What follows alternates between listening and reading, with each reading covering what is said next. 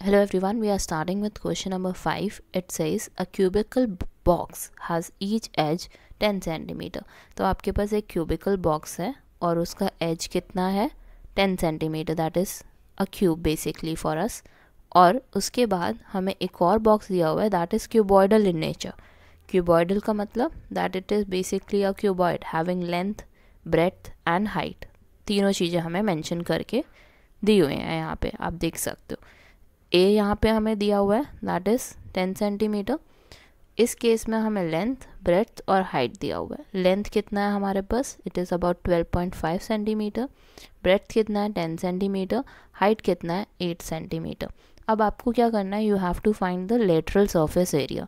Lateral surface area of these two. अब आपके पास lateral surface area निकालना है तो आपको पता है कि हमें साइड वॉल्स लेनी होती हैं, साइड फेसेस लेने होते हैं, है ना. तो साइड फेसेस इसके पास कितने होते हैं 4. तो इसका फार्मूला क्या होता है लेटरल सरफेस एरिया का 4a², क्योंकि चारों ही स्क्वायर्स हैं आसपास वाले. तो a² plus a² plus a² plus a², 4a². और यहाँ पे आपके पास a की वैल्यू कितनी है, इट इज़ 10. तो 10 का square is 100. 100 into 4 is 400 centimetre square.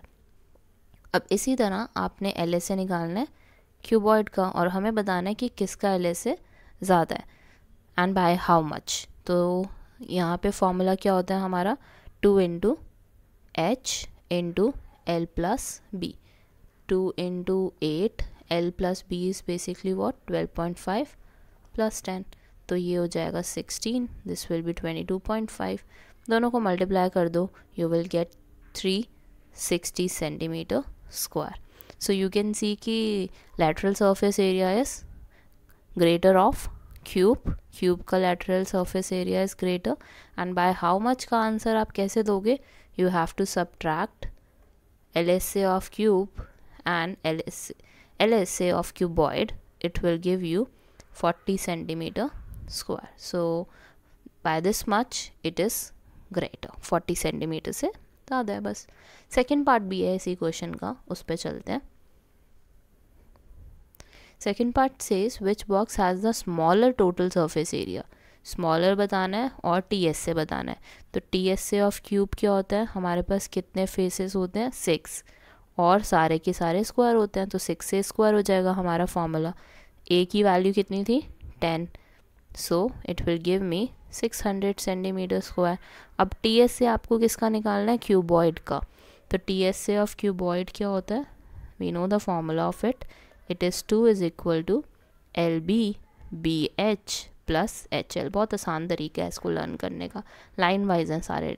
और एल की वैल्यू कितनी है हमारी यहाँ पे, इट इज़ 12.5.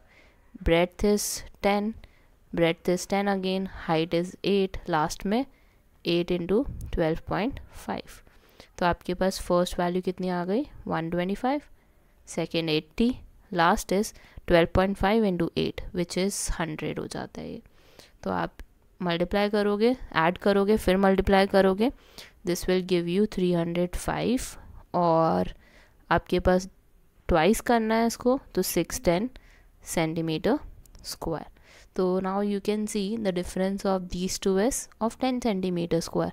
और किसका सरफेस एरिया कम है, it will be of cube and by how much, by 10 centimeter square.